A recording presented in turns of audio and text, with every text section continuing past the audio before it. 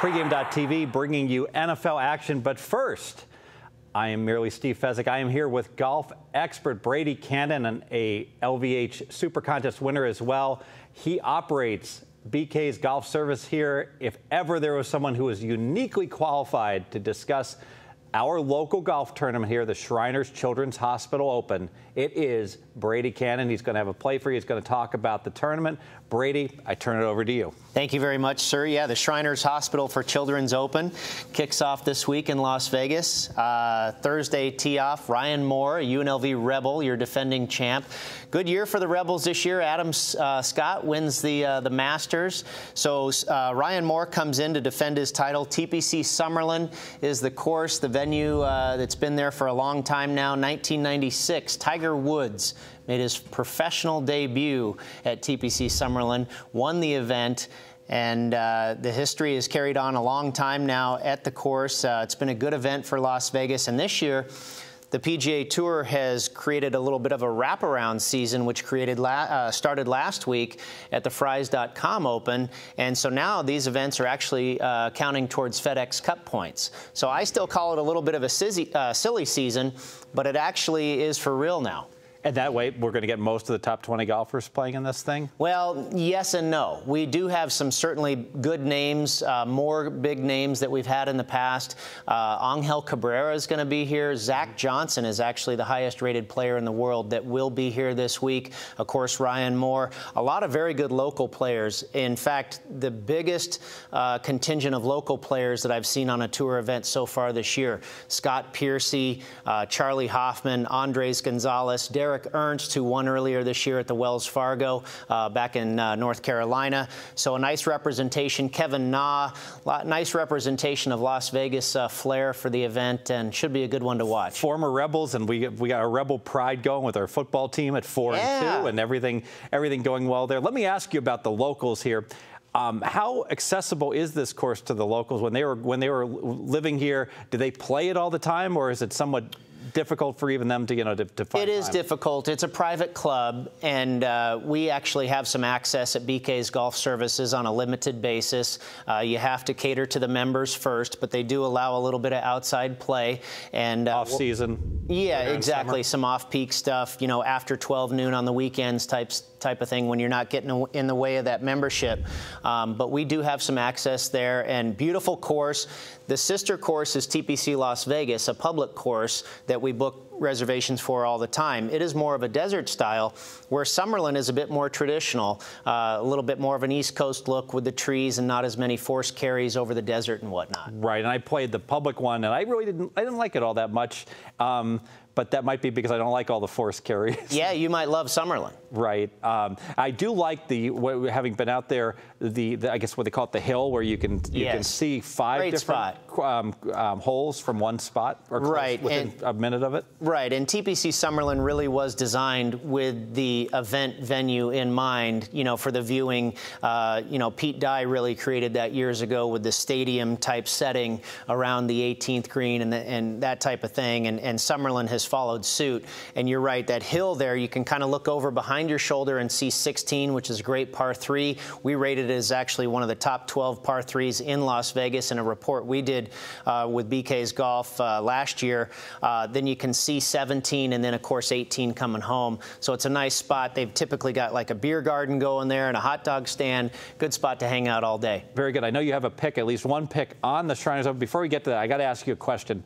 Angel Park, I used to love the 18-hole putting green. Yes. Now it's 9 holes. Yes. Who made that decision, and what were they smoking? Boy, I don't know, but it disappointed me as well. I mean, that is such a fantastic thing. 18-hole all-grass putting course. Father and son, it was outings wonderful. And things. And I would go out there on a double date with my wife and another guy and his wife, and we'd have a great time. During the summertime, you can play at night. The strip up there, yes. It's 85 degrees out at night, and it's lighted, of course.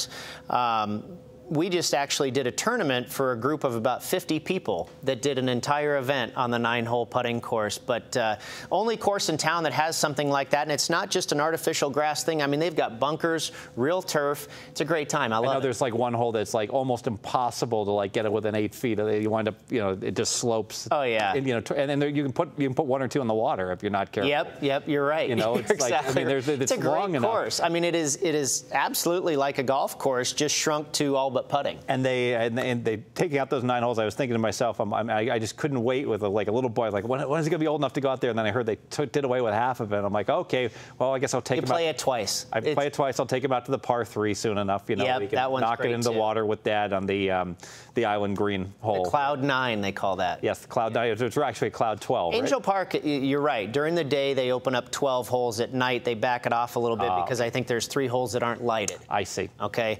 But Angel Park is a wonderful facility. I mean, it's almost like an amusement park. You've got the lighted driving range, the putting course, the 9-hole par 3 course, 2 18s. It's just and then you've got the bar and grill. They have live music there a couple times a week. Nice facility. Right. So if you get kicked out of TPC when you're not wearing the right suit and tie and everything, you can go over there and basically sneak a little beer in the course on the putting green and have a good time. Let's get back to the task at hand.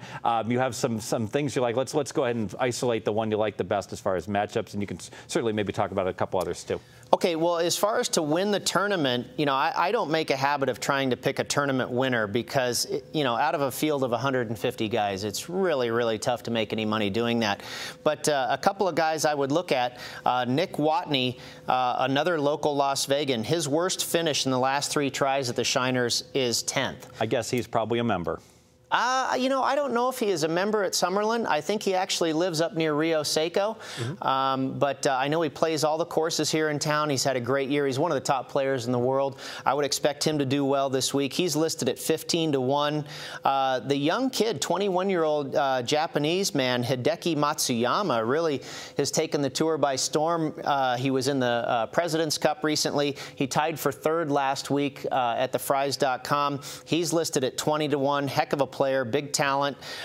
Brendan de Jong, the South African, he finished 2nd in 2012 at the Shriners. He's listed at 25-1. Kevin Na, a past winner here, tied for 3rd last week as well. He's at 30-1. And then one thing that's going to be key at TPC Summerlin are the long hitters. This is a birdie fest tournament. 22, 28, 32 under is going to win this event. Robert Garrigus is a guy that can do just that and hit it a long ways. He's at 30-1. Couple of locals, Charlie Hoffman listed at 40-1. And then my sleeper, a new kid on the tour, kind of like your Jordan Spieth. It's a guy by the name of John Peterson. He's at 40-1. He just comes off of the Web.com tour, which is kind of the farm league. Okay, in his last 5 tries on Web.com, he's had 5 top 5 finishes. This is his first PGA Tour event. I'd expect him to make a big splash. Let me ask you, because we are in Las Vegas, are there any notable party animal guys that come out to Vegas and they don't take this seriously and they just always seem to tank? I looked at the field and John Daly's not in it. And typically he's been a big customer at the Wynn all week long, and he has a good time and goes out and plays the golf. I saw him there a couple years ago. Yep. I saw him on the course. My wife tried to talk to him, and he kind of blew us off.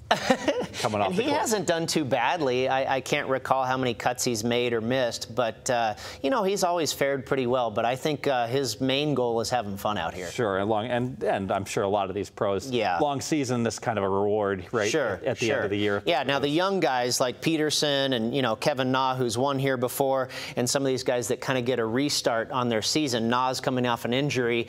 This is a good spot for them to kind of kickstart and roll into next year when we really play for keeps. But yeah, I think some of the veterans come out here and relax a little bit and have fun. You mentioned the needle in the haystacks. You stay away from them. You did like Nick Watney overall, but you've isolated a matchup with him against our local guy Ryan Moore, perhaps, as being the best bet, right? You want to talk about that? Ryan Moore is your defending champion at the Shriners Hospital for Children's Open, and he's had a real nice year. But I think Watney, doing well here the last 5 tries, last 3 tries, he's finished no worse than 10th. I like the matchup with Watney. He's minus 125 against Ryan Moore at plus 105. So the odds makers are seeing the advantage as well. I agree with it, and I don't think it's a stiff price to lay. Very good. You want to? I really can't add very much in terms of. I would say that this might be the sort of thing when they're making the odds that they can say, well, everyone knows Ryan Moore is from Vegas, but maybe they don't know Nick Watney is as well. Is that possible? Well, Watney is actually from Sacramento but lives here now. Right. Ryan Moore is from the Pacific Northwest but went to UNLV, so he certainly has experience at TPC Summerlin. Both of these gentlemen know the course very well, but I like Moore has never really done that well prior to his win last year, so I like the consistency of Watney. Yes, and I think the average person looking in would say, I know Ryan Moore knows this course as well, and they might not know that about Watney as well. Sure, and he's the defending champ. I'm going to go ahead and bet him again. Right. I like the edge with Watney. Let's go ahead and make it official if we can. Okay, the Shriners. 2.